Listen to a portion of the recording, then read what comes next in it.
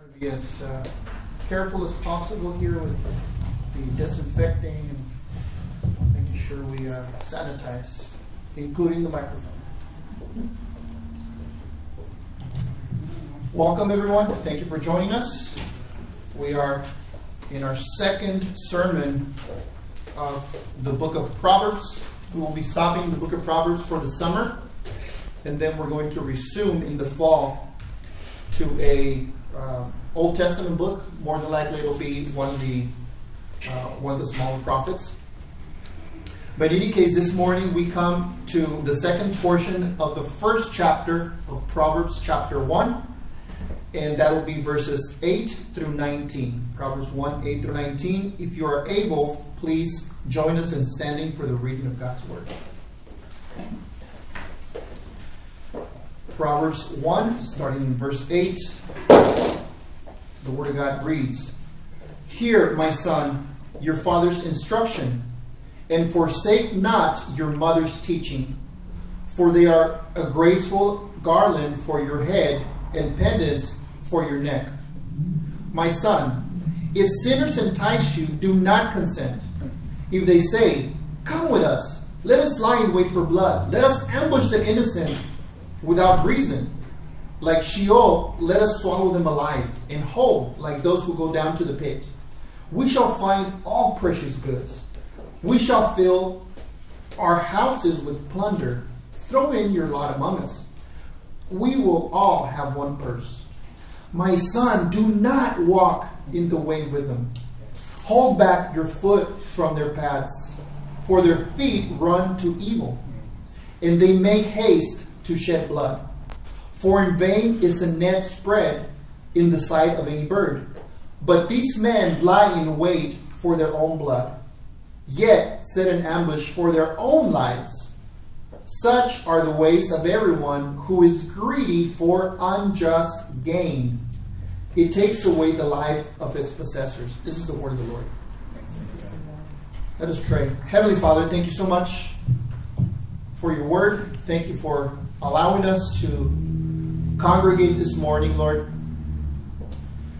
Lord, I ask that, just as your word says, if anyone amongst us lacks wisdom, to ask, and that you will give generously that wisdom. Lord, may you grant us that attitude to come to you this morning with an acknowledgement that we need wisdom. Yes. Lord, may your Holy Spirit convict us to know that we need that wisdom, and that the wisdom comes from you, Lord. As we are instructed, may it be for your glory, for the glory of Christ, and for the building up of your church. We ask this, Lord, in the name of Jesus. Amen. All right, you may be seated. So last week, as Pastor Kevin preached on the first sermon, which we're going to be doing expositionally, expository preaching through Proverbs for the summer, as I briefly mentioned, he kind of touched upon an introduction that told us a background about the Proverbs, and then he told us a little bit about who the Proverbs are for and why we are going through Proverbs and why we should pay any attention to Proverbs. As a quick recap, the verses that we studied last week tells us that the Proverbs are for certain people. It says that they are for the simple, so that they can gain prudence. That means for those that may not be too wise, right? So they can be prudent. That the Proverbs are for the youth, for you young people out there. For those that are inexperienced. For what? So that they may gain knowledge and discretion. Right? Be discreet, be knowledgeable. We are told that it's also for the wise, even for those that are already wise, in order for them to increase in learning. There's no such thing as reaching a state of wisdom in which we cannot no longer gain anymore. And then it is also for those who do understand to obtain further guidance. So just looking at that quick recap, we therefore know that none of us are exempt from heeding, from paying attention, from being careful to listen to what Proverbs has to say, in order for us to lead a life full of wisdom. So the title of this message today is an invitation to instruction or destruction. We will see that the first couple of verses, there's an invitation to instruct, an invitation to teach, to hear the teaching. And then later, there's a series of warnings about not to heed the call to destruction. Briefly, we can see how this will apply to us. Let us be reminded that in the day that we're living, from every which way we are being invited. Invited to what? Invited to believe something, invited to be persuaded, invited to adopt a particular type of thinking. How does this happen? You may think, no, not to me. I mean, I'm strong-minded. I'm not weak. But no. If you have your guard down, that's the first indication that you may be already being swept by the constant bombardment of someone or something trying to convince you. This comes when we listen to the radio, when we listen to podcasts, when we listen to music, when we read books, articles, newspaper, etc., etc. Whatever we're consuming, whether it's in the form of hearing, of reading, of viewing, of even playing video games, there is a certain message that is being given to you so that you adapt your mind to think in certain ways. Even this morning, as we open up the Word of God, there is no secret that what we are doing is we are trying to persuade ourselves. As I preach, I'm heralding, I'm explaining, I'm pleading with you to consider what God has to say so that you may be persuaded in your mind to think like the Word of God instructs us to think.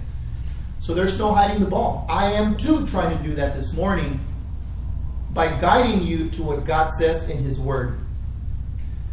In 2 Corinthians chapter 5, we are told by the Apostle Paul that God uses us to make an appeal to men, to persuade. It says in verse 11, to persuade so that others may be convinced by us being ambassadors of Christ, so they may be convinced, they may be persuaded into what? Into metanoia, into a change of mind, a change of heart, into a life of repentance. So the Bible too makes that appeal. Okay? And that appeal that the Word of God makes to us is in competition to every other invitation out there that you have in order to change your mind and your heart. God too is doing that through His Word. So now that we kind of get an idea of what we mean by an invitation, let us remind us that that invitation in the family unit is not only to the parents, but it's also to the children. And we will see that in this passage. So not only us, but our kids are being invited and pulled in various directions to adopt a certain particular ideology, to adopt certain values and virtues, or many times so-called virtues. And nobody is exempt from this exposure. Just like the book of Proverbs tells us that everybody needs wisdom, we ought to remember that everybody is exposed to all these invitations from everywhere to think, to do certain things. So this morning, this passage is calling out to us, is issuing a warning, a loving and firm reminder from a father to a son, telling him to listen to a certain message and not to listen, to resist, to reject, to abstain from another type of message. Accept one message, reject another. This not only comes in the form of changing the mind in order not to participate in an act, but let us pay special attention that before we act out a particular sin or act of evil, much before that, we were persuaded. We already thought in our mind and in our heart what we would do. In our doing so is only the very last step of carrying out that sin. So then, once we do that, many times we realized that we were fooled. We were enticed, we were tricked, we were lured by the deceitfulness of sin.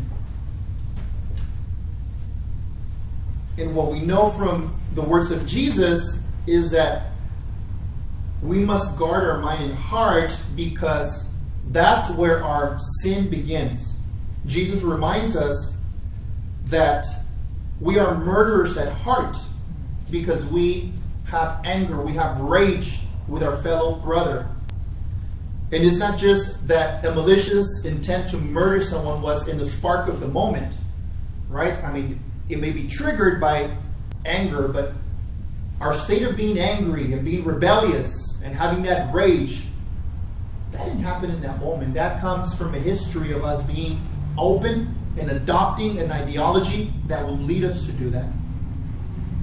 Let us be reminded, the book of James tells us very clearly, verses 14 and 15 of chapter 1 says, "But each person is tempted when he is lured and enticed by his own desires. Then desire, when it has conceived, gives birth to sin. And sin, when it is fully grown, brings forth death." So therefore, sin, let us remember, starts because our own desires that appeal to our sinful nature was aroused, and we went for it, right? So this morning then, the theme is going to be an invitation to instruction and an invitation to destruction. Instruction and destruction. There's a contrast. Let us think of how we in the past have been lured, have been invited into a path, into an act of destruction. How many times perhaps we've been fallen for that.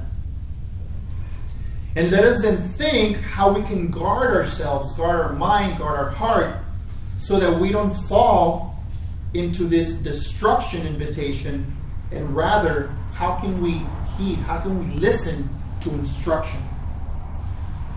So let us dig right into the text. The first two verses that we're studying today is a righteous invitation, is an admonition to listen, to heed instruction. Verses 8 and 9, let us look at verse 8 first. It says, "Hear, my son, your father's instruction, and forsake not your mother's teaching." This is a resemblance, almost word for word, of Proverbs 6:20, which very similarly says, "My son, keep your father's commandment and forsake not your mother's teaching." So this is a repetitive theme in the book of Proverbs. A loving father speaking to his son, in the hopes that the son will listen. We just heard in verse 7, as Pastor Kevin preached last week, that those who are foolish will not want to be instructed. The fools hate instruction and correction. That's also a constant theme in Proverbs. So let us approach this text this morning with a spirit of humility. Yes, I need instruction. And ask God, as the book of James says, as we just briefly said earlier, Lord, I need wisdom. Give me wisdom. So here in that verse, the call of a father to a son is twofold. One, hear the instruction of the father. And secondly, to not forsake, to not forget, to not neglect the teaching of the mother. So before the exhortation to the son or to a daughter starts, let us first acknowledge that there's an earlier exhortation before we talk to the youth, before we talk to the kids. This is an exhortation to who? To the parents. Why? Because what good would it be if the instruction of a father is no different than what the world is teaching the son? Right? What good will it be, the teaching of a mother, if the teaching of the mother is not based in the teachings of Scripture, in the precepts of the Bible, but rather to teach a son or a daughter to be good for goodness sake, having behavior that complies, but never having a heart that submits to Christ? What good will that be? Parents, guardians, anyone who has influence to the youth, to the young, to children, you have a chance to instruct and to teach the youth. The question is, what is your instruction based upon? Is your instruction and your demand for obedience only so that kids can leave us alone and I can carry on with what I'm doing? Why, that's a call to us as parents. And let us realize and ask ourselves, is there any difference between what I'm teaching my kids and what the rest of the world wants them to believe? Is there a difference there?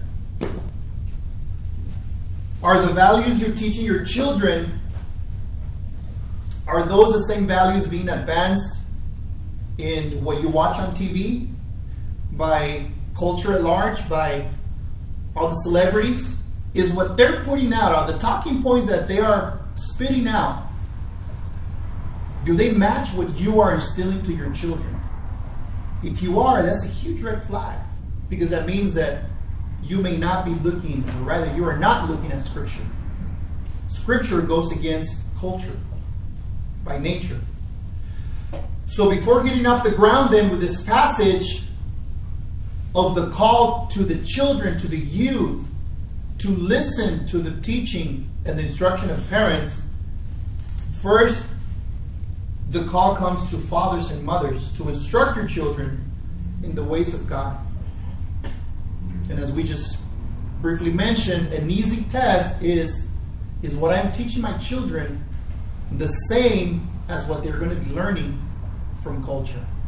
That's a huge test, a huge question to ask ourselves. And if you are doing a good job raising your kids and teaching them the ways of God, be prepared to be told that you're crazy. Be prepared to be told that you're doing it wrong. So now, the exhortation to the children begins. So children, when your parents, when your father instructs you, listen. When your mother teaches you, do not be indifferent to her teaching. Like, oh, I already know my mom, she's always getting on my case. No, children, listen. Why? Why do parents want to teach you? Do parents want to teach you because they don't want you to have fun? Do parents want to teach you because they want you to hate them? Right? As children, I remember being young. I think I thought that at some point. Maybe that my parents don't get it. Like, what are they going to know? Like, I want to do what I want to do. So then, children are called to obedience. Ephesians 6:1, children, obey your parents in the Lord, for this is right. That's the exhortation from Scripture to children. And your parents instruct you, your parents give you directions, give you boundaries and rules because they love you. Because your parents were once your age. And because your parents do know better than you. I often ask my daughter when she is struggling, obeying, I ask her, Steady, who knows better, you or your daddy? Do you think that what your daddy's telling you is going to be bad for you? I have this conversation with her to make her understand that the reason I'm instructing her is because I love her. And in such manner, the instruction of the Father to the Son in this passage is one of love. Son, I'm telling you this because I love you. That's the reason for instruction. So it gives the what? Verse 8 told you for the son to listen to instruction, to not forsake the teaching of the mother. Now verses 9 tells us why. It says, for those teachings in that instruction, it says, for they are a graceful garland for your head and pendants for your neck. This is a poetic type of language that is forming an analogy about how a wreath for the head, an adornment for the head and the neck is one that is worn by somebody who has great character, by someone who holds high honor and integrity. It's the poetic language that the Proverbs is saying, just like an adornment for your head, for your neck, as beautiful jewelry, That's what instruction, that's what heeding to that teaching is going to give you, but in your character. It's putting an analogy of physical beauty, of those who hold high honor and respect, to those that have good character, godly character, because of the wisdom that they've listened to. Now listen, that wisdom does not come naturally. Sure, we have different personalities. Sure, children have different ways of listening and being receptive to instruction. But we must instruct children, because out of the box, out of the factory, so to speak, we are all fallen and we are all wicked. So we need that instruction. And that instruction is what's going to give those adornments to the character of a person.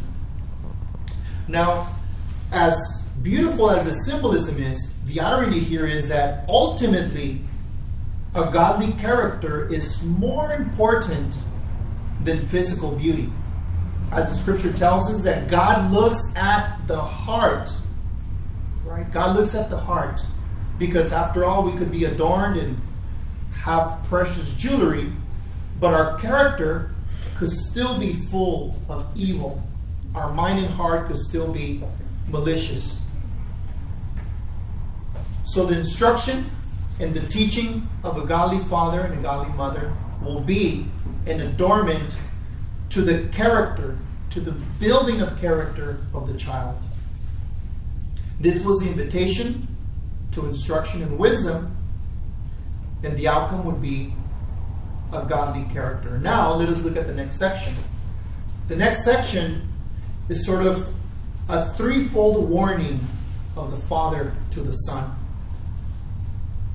A threefold warning from the Father to the Son. Let's look at verse 10. It says, "My son, if sinners entice you, do not consent." This is the first warning. And it's relatively straightforward. It says, when that invitation comes, resist it. Say no. Be ready. It's coming, right?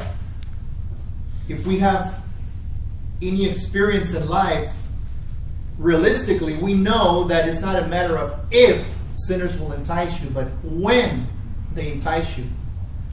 My brothers, my sisters, as our children grow, those enticements for them to be involved in sin are going to become greater and of more and more detrimental impact if they partake in those sins.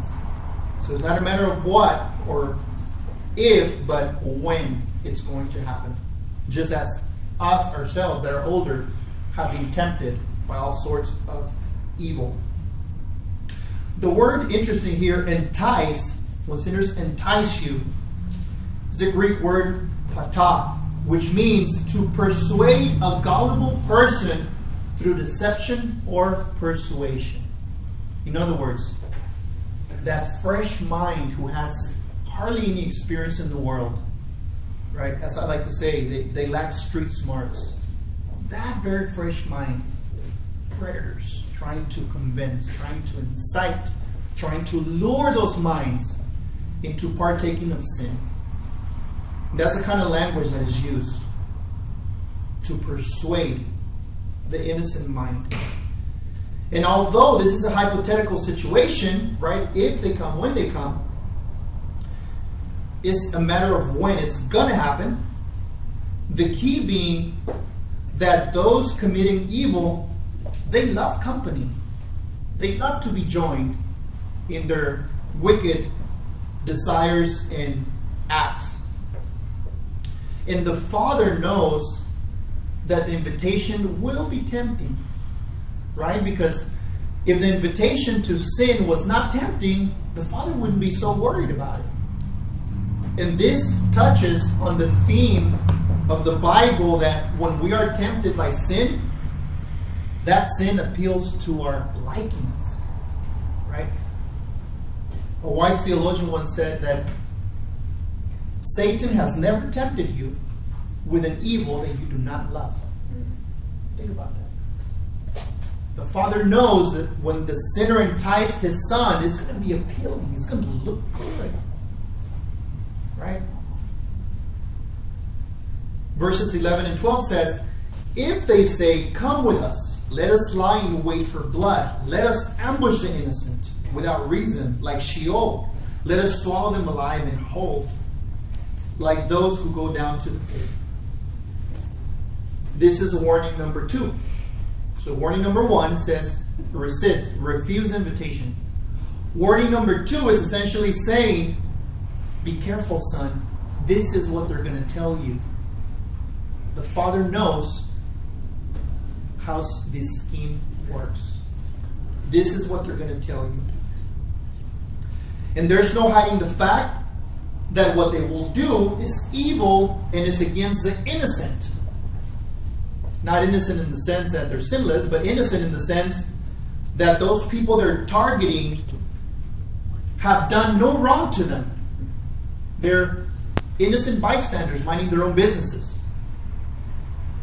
And those are the people that the evil people enticing the Son are going to be targeting. Someone who has done no wrong to them. So warning number 3, verses 13 and 14 says, we shall find all precious goods. We shall fill our houses with plunder. Throw in your lot among us.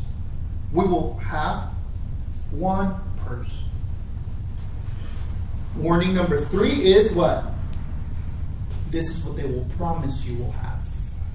This is what they're going to show you as, look, this is going to be the spoil. This is going to be the plunder. This is going to be the profit. So warning 1, refuse the invitation. Warning number 2, this is what they're going to tell you. Warning number 3, son, be careful, because this is what they're going to tell you you're going to have. This is what they're going to offer you. The reward for your sin. And the appeal to sin, it has several characteristics. First, it looks easy, right? Come on, just do it. It's not going to take much. We're all in this together. Another appeal to sin is it will pay off fast. You don't need to work. You don't need to wait. You don't need to save. You don't need to endure. It's going to be quick, fast, quick payoff. Immediate gratification, right? That's one of the so-called virtues of our culture. Immediate gratification. Wait, no, I want to do it on my phone right now. Don't worry. It'll be home tomorrow, if not by this afternoon. Right now. The appeal of sin also tells us that you're going to have something to show for it. You're going to have this. It's going to be quick, it's going to be easy, and you're going to have X, Y, Z, whatever that may be. And then there's the promise of companionship in sharing what will be gained. A promise of companionship. Like, hey, you're my bro, man. I got your back. Right? A wicked sinner inviting other to partake in his wrongdoing, promising companionship, promising loyalty, promising sharing the profit. Think of this really as a liar promising that he's telling you the truth. That's basically what it is. Because when push comes to shove, when the plan ends up failing, do you think that sinners, those who invite you, are going to be there for you? Right? Maybe some of us, by even personal experience, we know the answer to this. Everybody's out to save themselves once things go wrong. You got no friends. So this is all to remind us of the deceitfulness of sin. It appeals to what I like. It's going to be quick. It's going to be easy. There's going to be gain. There's going to be a promise of companionship and of sharing. And it is all the deceit. It is all to persuade me to partake of sin with the evildoers. So those were the warnings of the Father to the Son. Now, the Father breaks into a plea, into a final appeal to tell his Son how important it is for him to listen. So first it was, son, please listen. Listen to my teaching. Listen to your mother. Secondly, son, be careful. This is what they're going to tell you. Be careful. And now, Son, please don't. Please. Final appeal. Verses 15 and 16. It says, my son, do not walk in the way with them. Hold back your feet from their paths, for their feet run to evil, and they make haste to shed blood. This pleading of love from the Father to the Son is seen 3 different times in the passage that we're looking at. What is that phrase? 2 words. See that? My son. My son. My son. The loving plea of the Father in verse 8, verse 10, and verse 15.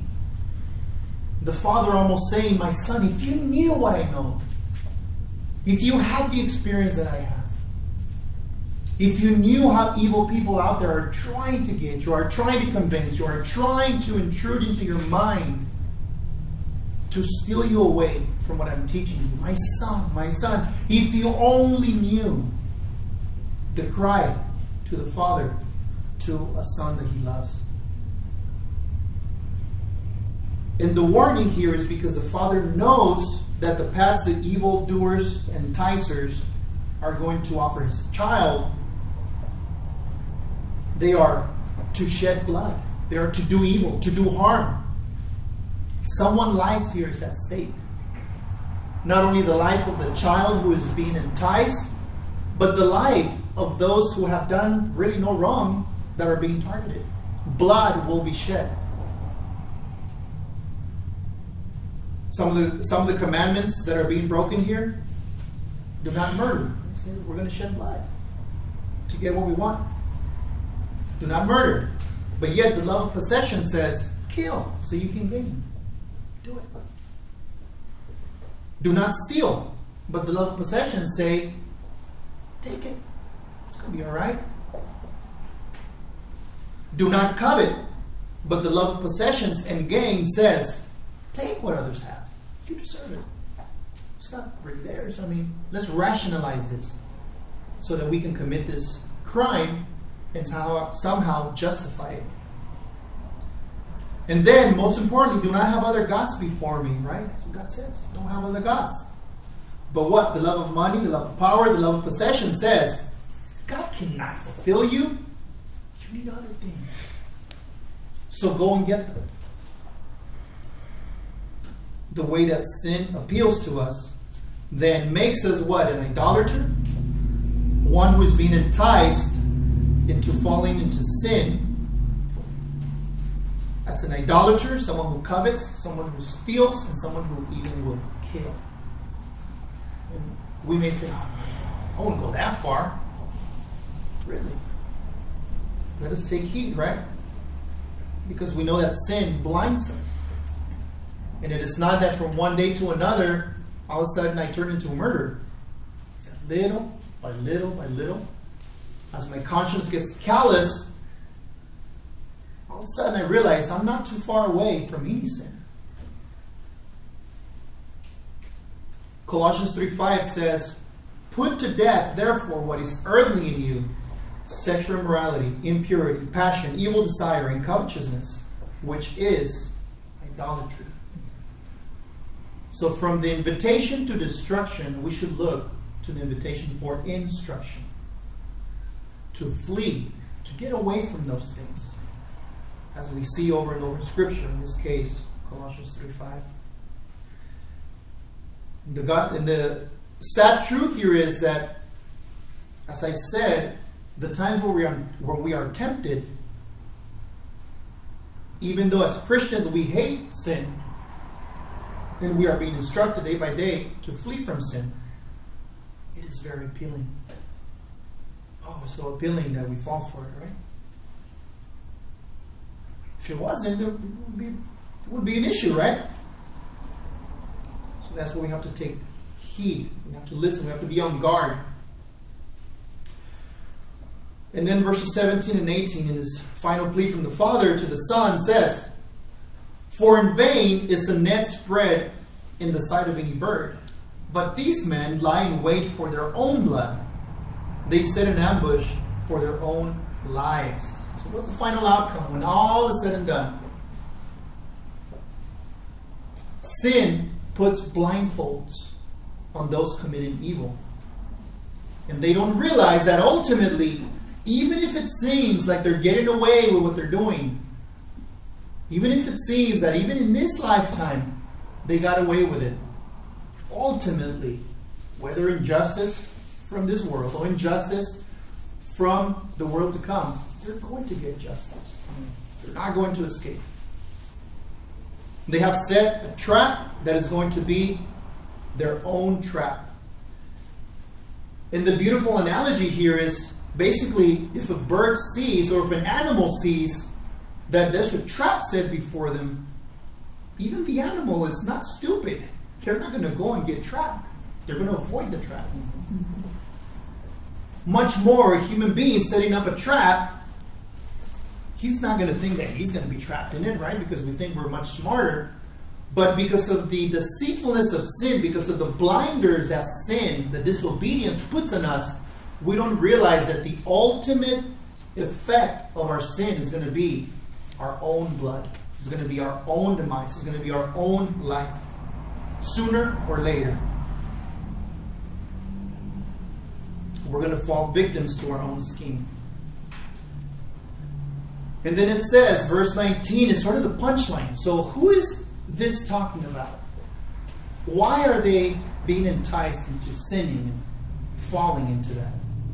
Verse 19 says, such are the ways of everyone who is greedy for unjust gain.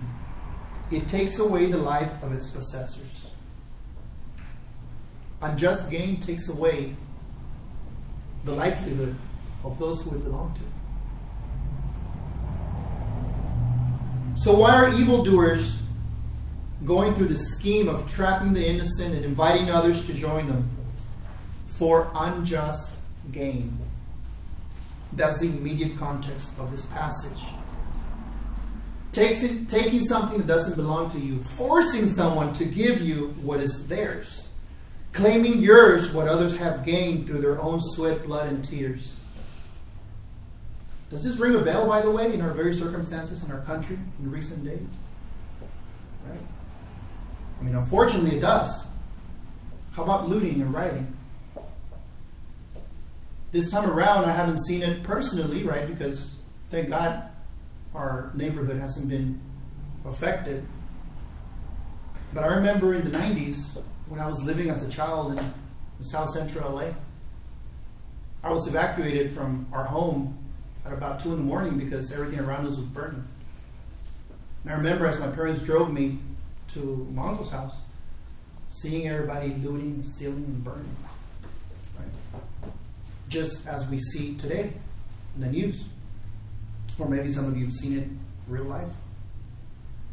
Unfortunately, this then becomes almost a word-for-word application of what this proverb is warning us about. And the irony here is that those that are doing this,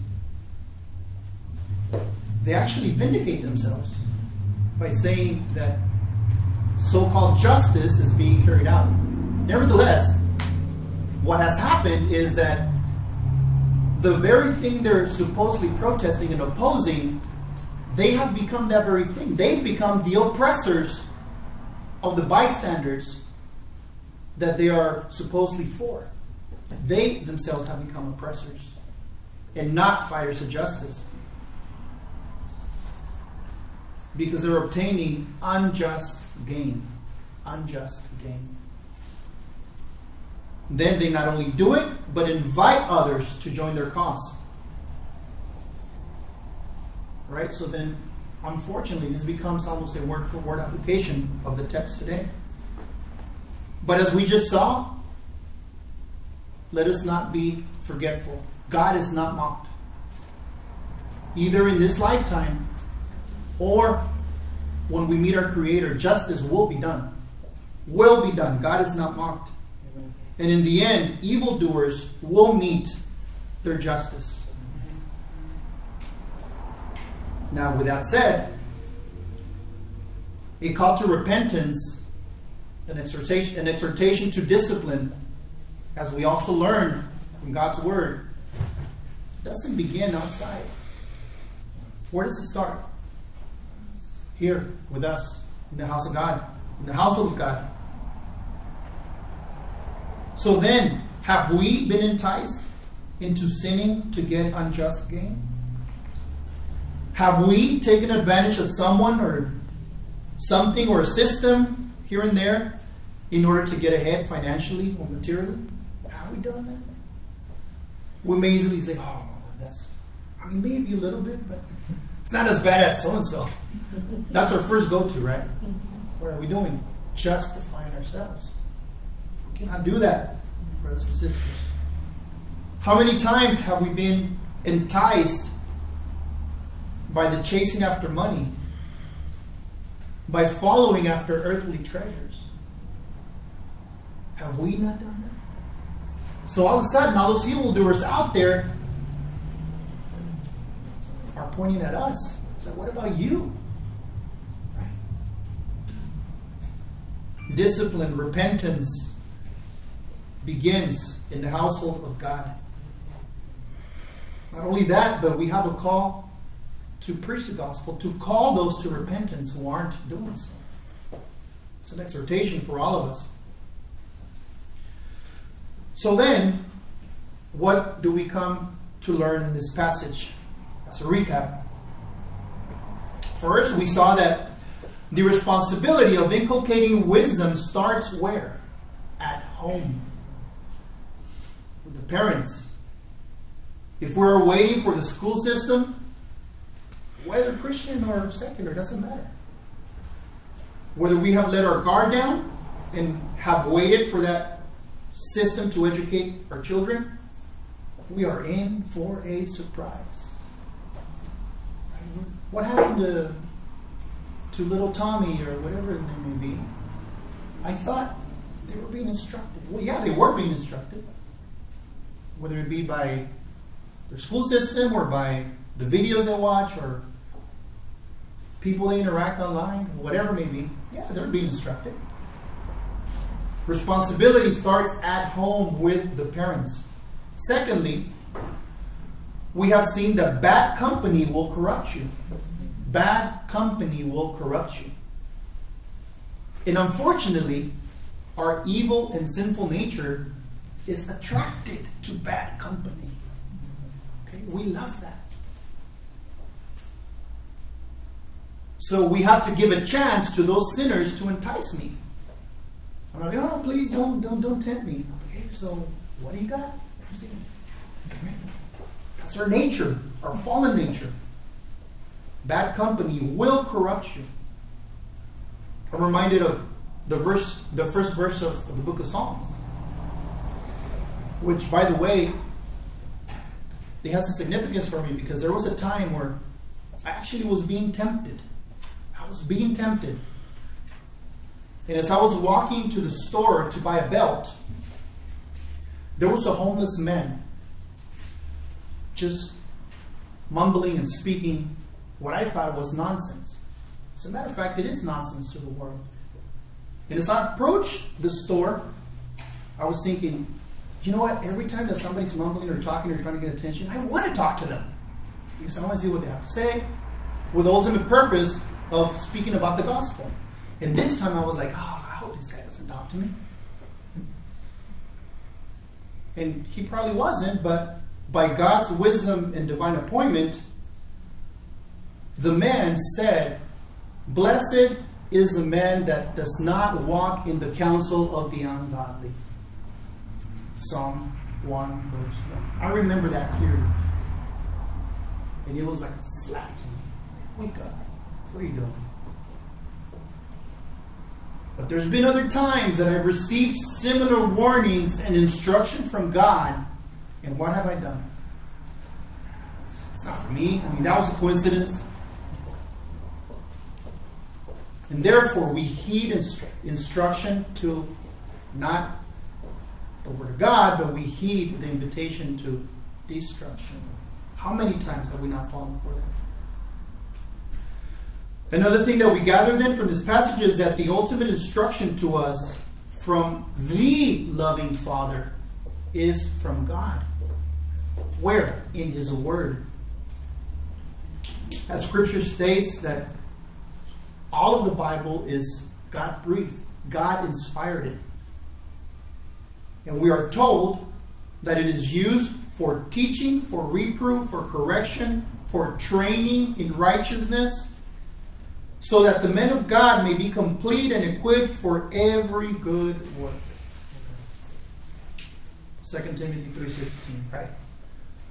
So, as a Bible-believing church, our stance is that the Bible, the Scriptures, contain everything we need for the matters of life, doctrine, and practice. It is all in the Scriptures. And as we've seen in the book of Proverbs, that is like immediate application. How can we deny that those things apply to us? And then we need to remember this. The enticement to partake in sin in our modern world is not necessarily by inviting us to go murder someone. It's not necessarily an invitation to come and let's rob a bank. It's not necessarily that. It's a little bit more subtle, although it's becoming more and more blatant. That invitation, my friends, is through an appeal to adjust your worldview. An appeal to change your mind, to change your heart. Just as the Word of God tells us that He makes an appeal to us into a transformed heart and mind, like so, the world around us is trying to call us in an invitation to change that into the way that they think. This is in the form of a strong and aggressive push by academia, by the media, whether it is social media and all the garbage that people post, or by the news or commentators or whatnot. By the media elites, celebrities, and just the culture at large. There's a huge call for Christians to adopt a changed worldview, a modified worldview. So this is the way in which we need to be guards up. Guard our mind, guard our heart. Romans 12:2 says, "Do not be conformed to this world, but be transformed by the renewal of your mind, that by testing you may discern what is the will of God, what is good and acceptable and perfect." We are to test the ideas, the concepts, the consequences of whatever it is people are telling you by the Word of God.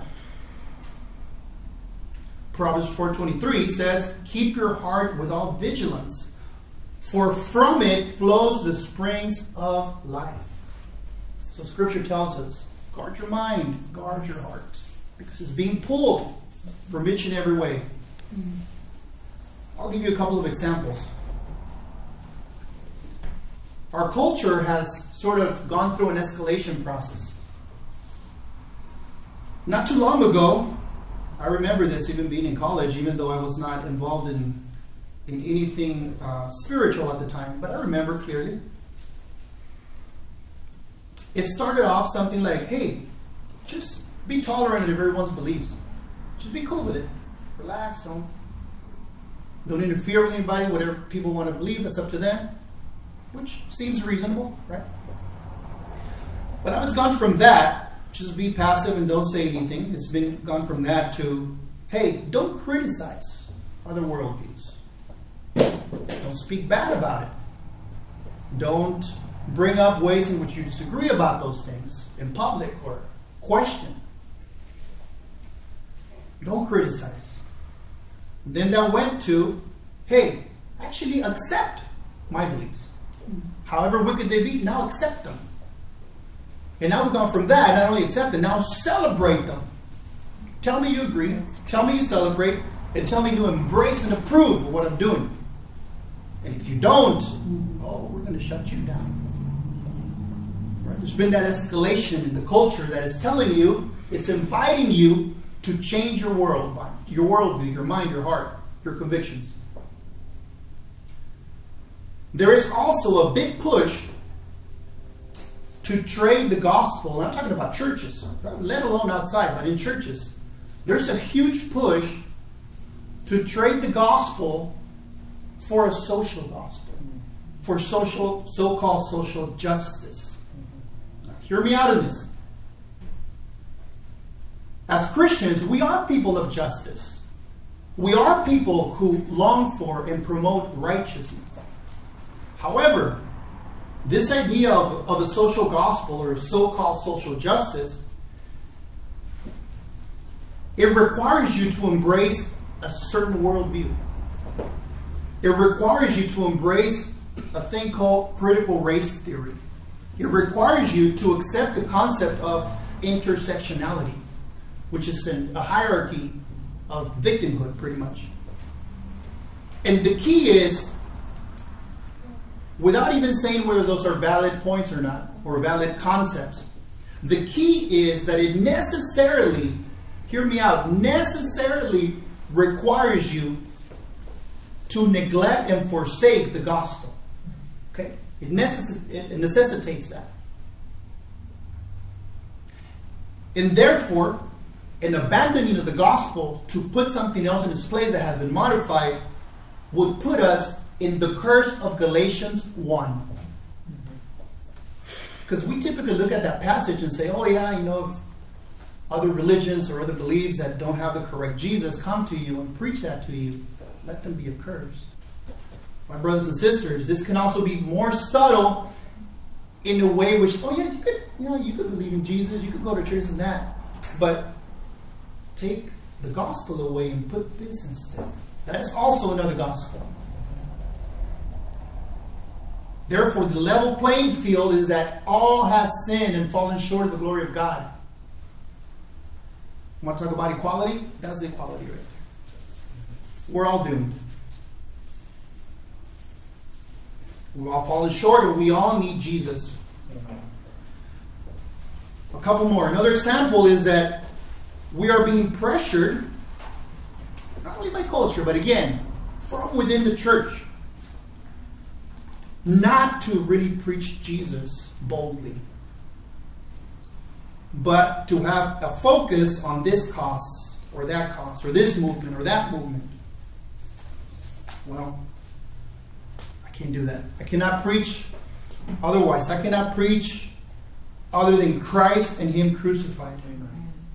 Only through the preaching of the cross can reconciliation, true reconciliation, be achieved. Because reconciliation must first be done with God and then with fellow men. Only through the preaching of sin can we come to know that we are enemies of God and that apart from Christ, we all will see eternal judgment.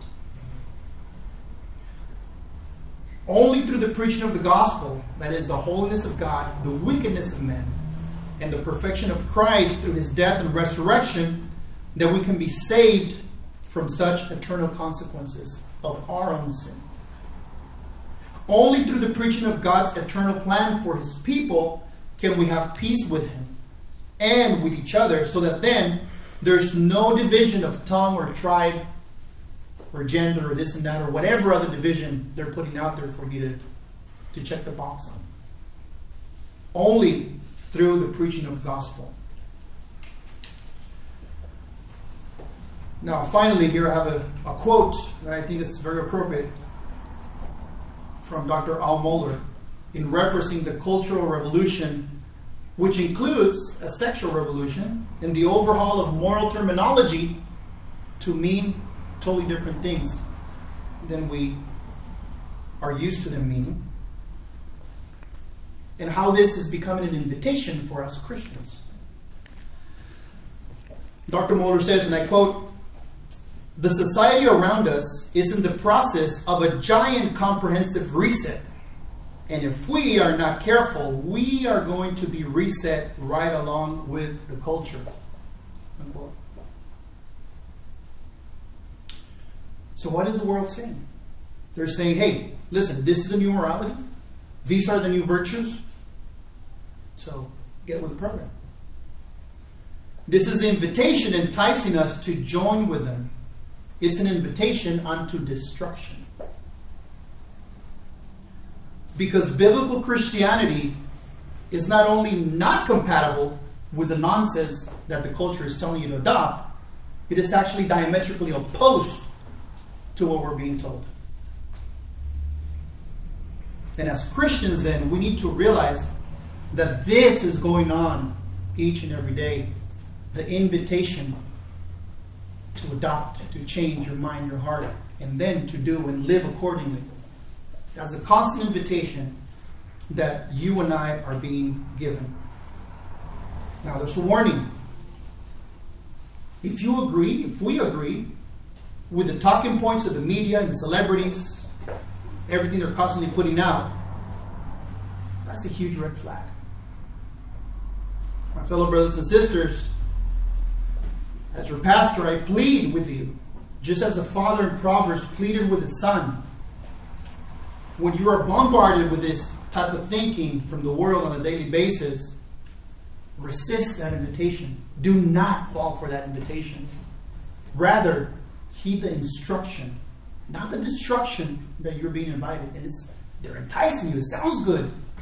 Oh, look, yes, it's virtuous. It has all those deceitfulness factors to deceive you. But rather look to Jesus, to His Word, for instruction that leads to life. Let us pray. Heavenly Father, thank you so much for your Word. Lord, as Peter said, where can we go? For you are the one who has the words of eternal life. Help us to turn to you and only to you in this time. Lord, and also perhaps if we are in a position of being the oppressors and being those who entice others to sin, but we repent. However big or little